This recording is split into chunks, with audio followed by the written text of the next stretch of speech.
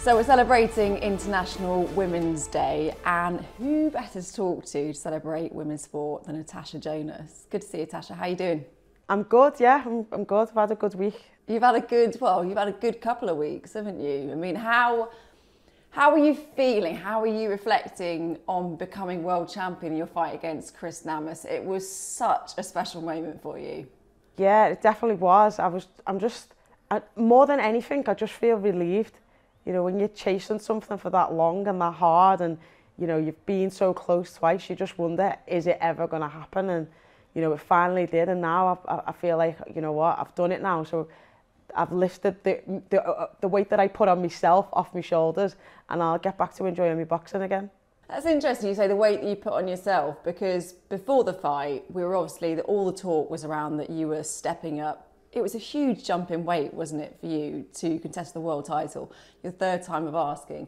Is it you that puts the pressure all on yourself, or did you feel it externally as well? More me, but you do, you know, you're the home fighter, and you're kind of expected to win. You know, you want to win for Joe, I want to win for the baby, and it's mostly me. It's mostly me that puts it on, because, like I say, I felt that I deserved it. I felt that I'd worked hard enough. I didn't feel that she was a better boxer than me, so it was all a case of just getting it right on the night. And because it was, I guess, the third time of asking that you won the world title, twice previously you'd gone for it against Terry Harper, Katie Taylor. Epic fights that they were, but they were both behind closed doors, weren't they? On the Khan Brook card, I mean, I was there, as you know, the atmosphere was insane. Did that make it even better for you, do you think? Yeah, I think it was just polar opposites, and there was always a question, I think, for definitely Joe, even though he might not say it, and for me, you know, when you're performing in front of a crowd, you sometimes can be guilty of playing up to the crowd, or letting the crowd influence how you perform. And I just didn't want that to affect me negatively, because it can do. You know, you hear of people, boxers and in other sports, getting stage fright and stuff, and it can happen. And because I did fight on a Sky show down in London before in November, but it wasn't on the same scale. You know, you've gone from 2 world title challenges, like you say, in front of absolutely nobody, to a sold out AO arena in front of 20,000, and you could have cut the atmosphere with a knife. So I wanted to enjoy it, and Joe was saying before I went in, like, enjoy it, like, be in the moment and enjoy it. I was about to say, how hard is that in the moment? It's all very well Joe Gallagher, your trainer, saying to you, do you know what, Tasha, just go in there, enjoy it, world title shot, no pressure, full stadium, massive pay-per-view, but that's not an easy thing to do, I'm sure. How difficult is that? It was so tough, so I decided just as I was walking to get on the stage before my music came on, I'm going to stand there because I've got a mix of 2 songs, so I'm going to stand there for 1 song, and I will look around, I'll enjoy it, I'll take in, and then when my actual, you know, Girls Run the World kicks in, I'm just going to concentrate, and I'm going to be in the zone, and I think that's what I did. And everyone was saying, I've never seen you so focused, I've never seen you so, like, determined and all this, and I do think that it helped me, because you do have to switch off. You can't be enjoying it all the time when you're you know, getting punched when you're in the ring. What was the reaction like when you came home? Because I think you went back to Liverpool, didn't you, from Manchester that night to see your daughter and your family. What was the reception that you were greeted to? Oh, it was just, I think everyone, your family is the people who go through everything with you.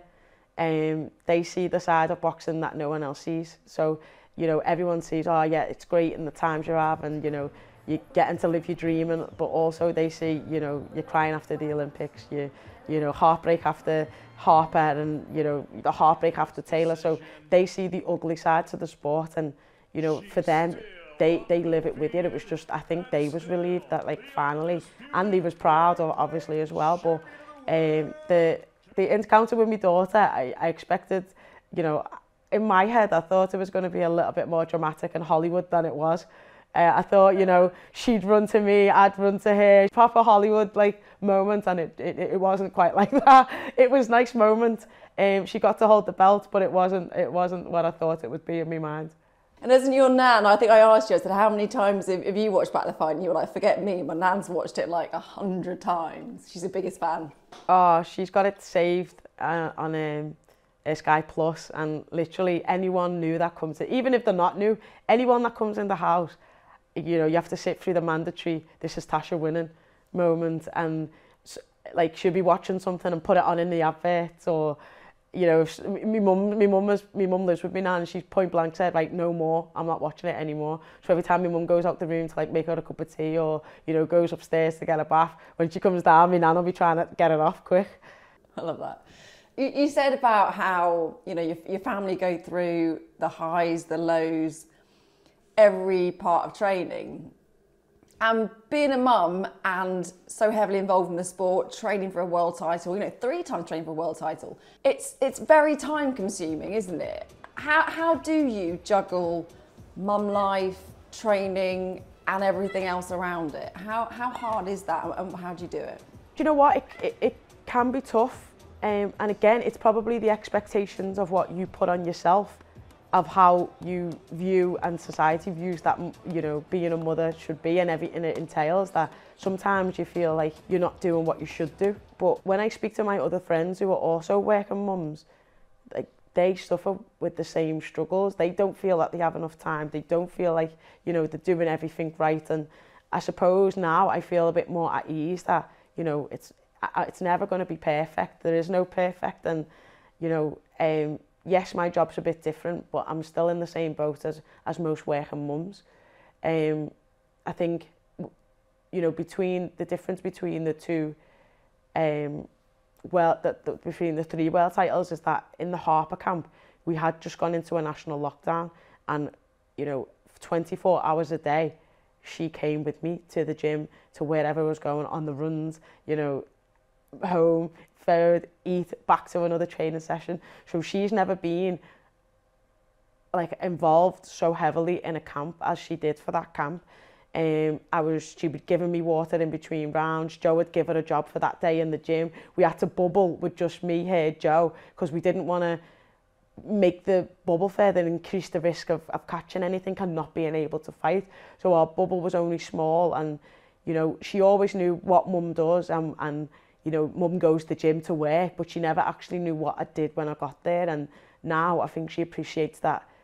Oh, she'll say, oh mum, who was in the gym today, and she knows who's there, she knows what I do, and she's like, yeah, she really enjoyed it for the simple fact, 1, she wasn't in school, but 2, you know, she was counting people's reps, she was giving me water in between rounds, I was sprinting after her down the track, so she feels like she had a big influence in that camp, which she did.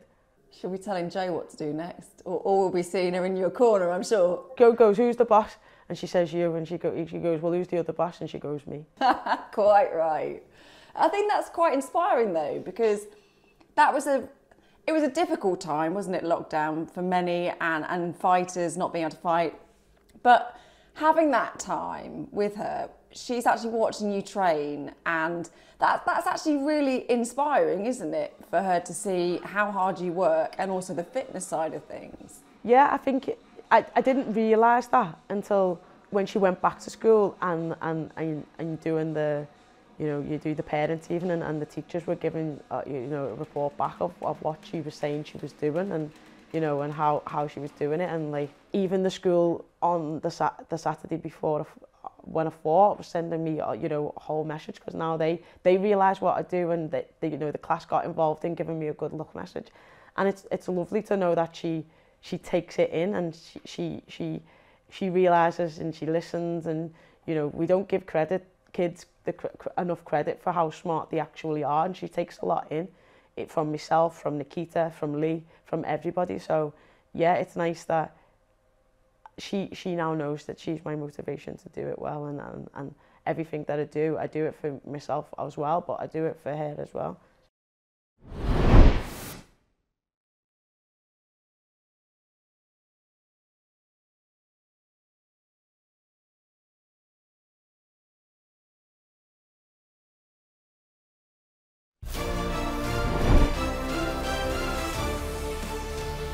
What made you choose boxing, or how did you get into boxing?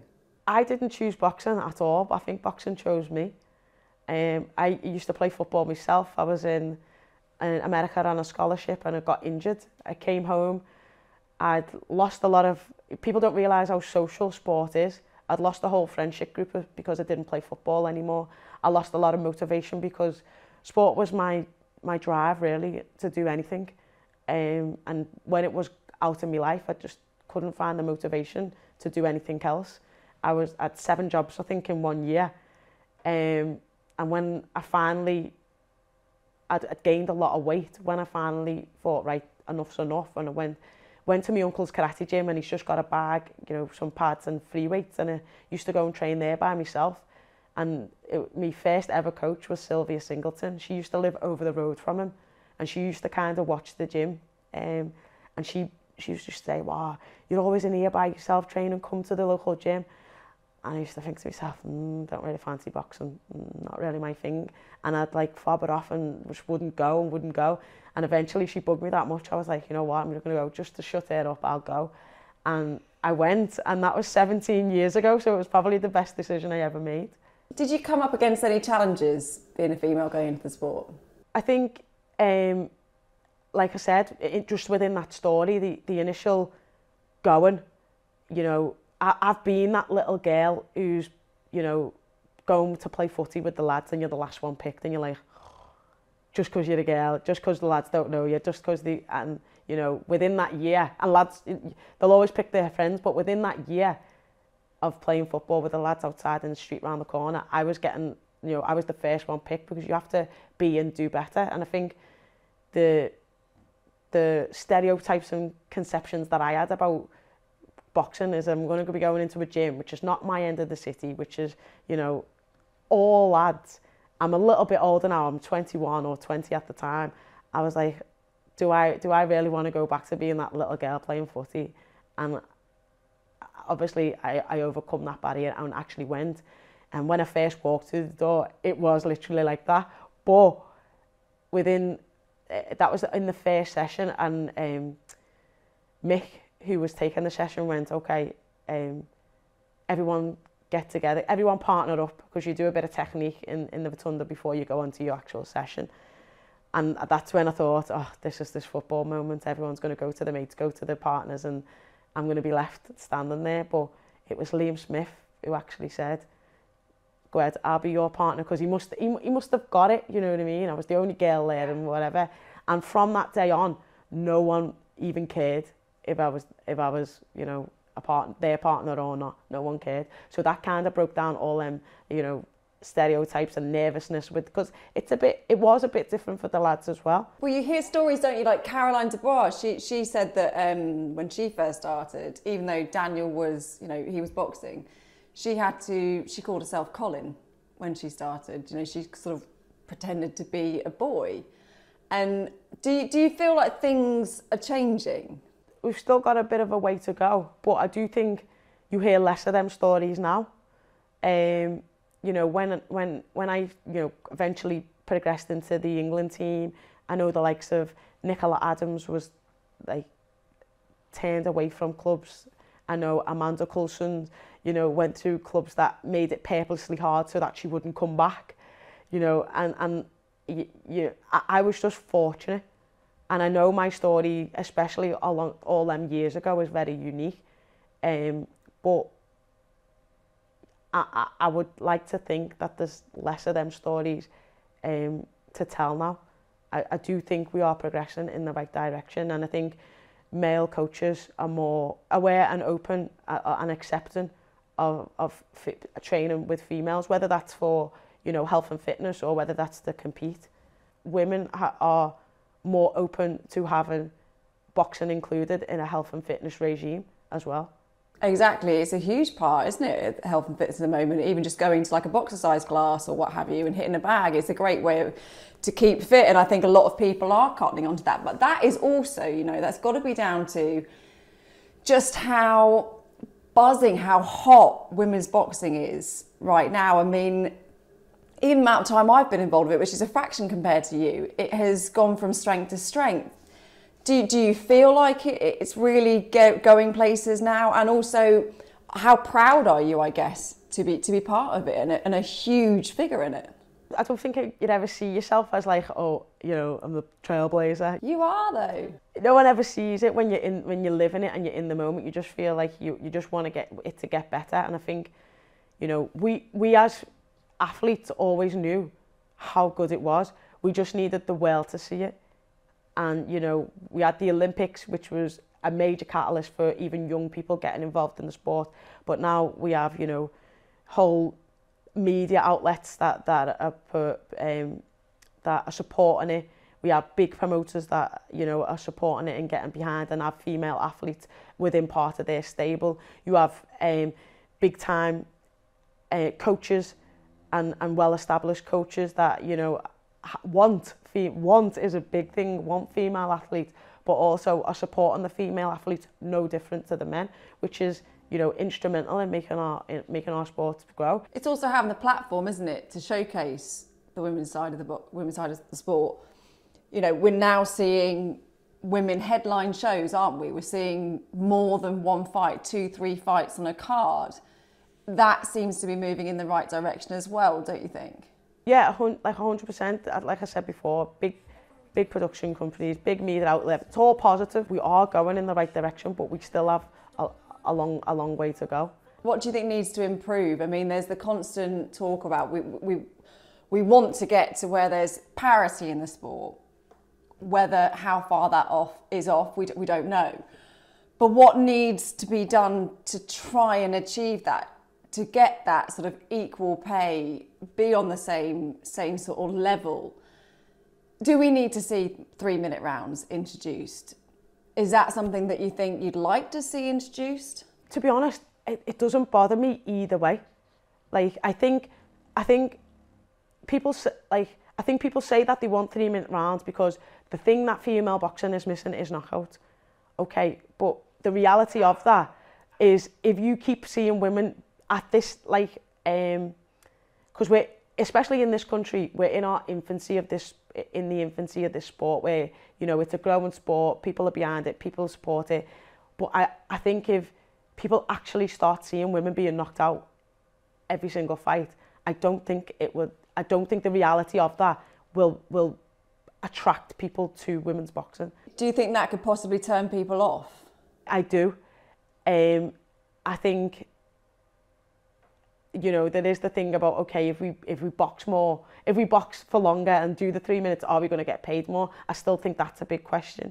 And I think that people forget that what makes it so exciting is the fact that the 2 minutes, you've only got 2 minutes. So it is a lot quicker, it is a lot faster, and you've got to win the round within 2 minutes, so it's exciting. So I think the thought of 3 minutes is better, but the actual reality of it, I do think would change it as it is, which I don't think people would be attracted to. Saying that, whatever the rules are is what I follow. So if they change it to 3 minutes tomorrow, I'll do 3 minutes. I actually do 3 minutes when I'm training. And that seems to be the general consensus, doesn't it, amongst the women, is that they're happy to do it. Like, if they're presented with 3-minute rounds, they'll do it because, like you just said, in training, you guys train for 3 minutes anyway. Yeah, we do the 3 minutes anyway. It doesn't make any difference to me. So what else can be done, Natasha? I think big shows, big promotions, all positively going forward. I think encouraging from grassroots up, because there's a bigger stereotype about females in boxing, and from the grassroots we need to grow the sport. I think we need to get some of the best females. Obviously we do every Olympics, but that's going to take time. So, you know, from the grassroots up, we just need to grow it and you know, need to be supported by platforms, need to be supported by promoters, and like I say, more influence from coaches and respect from all, because we do hear some negative comments from some high profile people within the sport, and I think, you know, once we eliminate that, you know, we can move forward. But does that bother you, kind of knowing who you are? I imagine that makes you even more determined to sort of prove them wrong. I just think I'm the type of person that if you say I can't do it or say that I won't do it, that I'm 100% going to prove you wrong that I can. So, but you know, there is some people who that will affect negatively, which, you know, everybody doesn't think like me. So, you know, we need support of everybody. And let's get this straight. We are, I think, 51 or 52% of the population as women. But we're only, I think, 20% of the boxing population. So this can't be just a female movement. We need males to support us within the sport, outside of the sport, to become that fairer ground that we're looking for. The amount of times as well in sort of the post-fight analysis that, I mean, so many of the women's fights have been absolutely incredible. And, you know, I often say it's just time to call it boxing. We shouldn't really be differentiating between male and female boxing. Don't you agree with that? What do you think? Yeah, 100%. I think I think there isn't someone will correct me if I'm wrong, but there isn't a fight of the year now that hasn't got a female fight in it. And that, again, they're them little steps of showing how much it's progressing and how at its best there is no difference. So why create a difference? Why differentiate? Let's just keep it what it is. And I think for me as an athlete, that's the great thing that the Rotunda did, that the GB boxing did, and now that Joe does. I am no different. Okay, me running speeds with Joe are a little slightly tweaked for the things that I do, but apart from that, I am just the boxer, and I come in and I do every single thing that the lads do, I do. And that has benefited me, like I say, from the Rotunda upwards, because even at the Rotunda, I was just no different. You said earlier one of the key things to grow the sport is starting at the grassroots level and sort of encouraging women, children, young girls to get involved in the sport. What would you say to them to try and encourage them to get involved in this incredible sport? Just have a go. I think people think you go boxing, you're going to spar on your first day. That's not how it works. You know, go, because even the endorphins that you get from just going in and participating in a session, like I said, people don't realise how social sport is, the social aspect, and getting out and doing something and trying something new. Go and have a go. What is the worst that can happen? You don't like it, you don't have to go back. But you could be like me 17 years time, sitting here saying it was the best decision you ever made. And also you're a world champion as well. I think also the community you get from a boxing gym as well, how beneficial that is, and also the mental health benefits as well from the fitness side of things, being around people, being a team. That's surely got to benefit people. Yeah, everyone knows what the physiological effects are of doing any type of activity, but like you said, we've got the mental aspect. It's a good de-stressor. It's you're around people, you're being supported.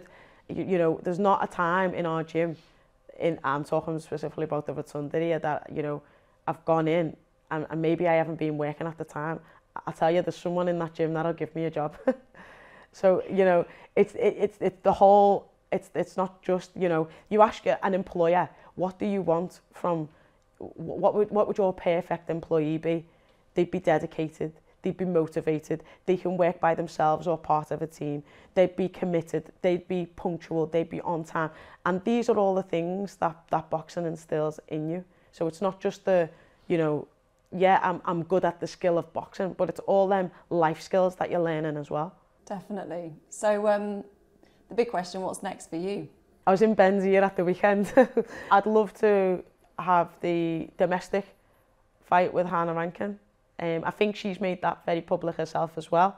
I know she's got a fight coming up soon, so good luck. I hope she does well. But to be honest, I don't really care whatever comes next. Well, it opens a lot of doors, I think, for such a long time, especially after Harper and Katie performances. I've been a lot of risk, but I didn't have a reward. So not many people want to fight when you're that person. So now I've got a reward, I've got something tangible, I've got a carrot to dangle, that people are more willing to take the risk. So there is a lot of opportunities that open, and whatever comes, whatever is best for me, that's the one I'll take. In a nutshell, Tasha, you're basically saying watch this space, hey? Yeah, I'm not quite done. Even though I kept on saying when I get a world title I'll be done, I'm not quite done. Brilliant to talk to you, and we'll see you soon. Hopefully in the ring, if not, ringside as well. Cheers, thank you.